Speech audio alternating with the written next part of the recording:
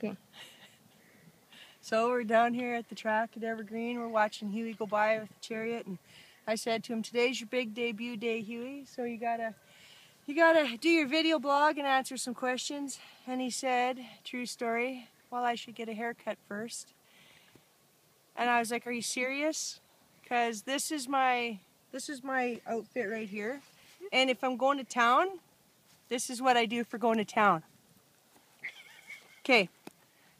There. See? All better. Anyway, he's gonna do a blog tonight, so it's coming. It's coming shortly. Thanks for all the questions. Bye.